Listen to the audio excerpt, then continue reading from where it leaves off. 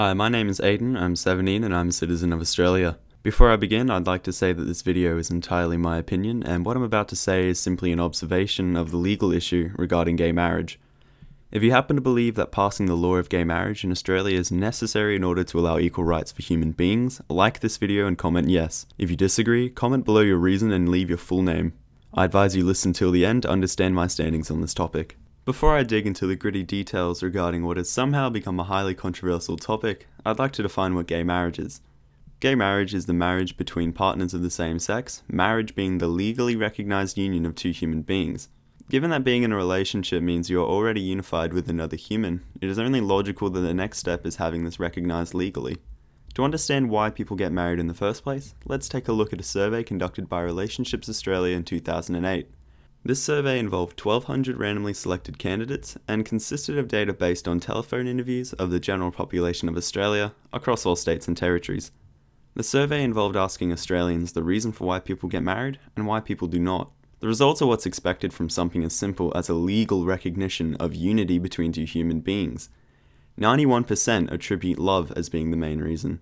Now, we all know that love doesn't discriminate, so why do we? Why is something that's celebrated every day by human beings around the country, the unity of two human beings, not allowed legal recognition? Why should one human being have more rights than another? Hang on a minute, I'm feeling a bit of deja vu here. Oh, that's right, black civil rights.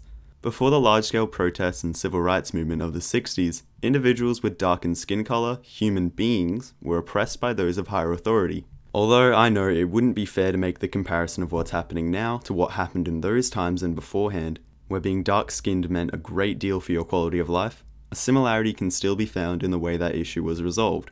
Throughout the 60s, changes were made in Parliament affecting the lives of Aboriginal Australians for the better, most notably the 1967 referendum allowing the change of one section of the Constitution and the complete removal of another.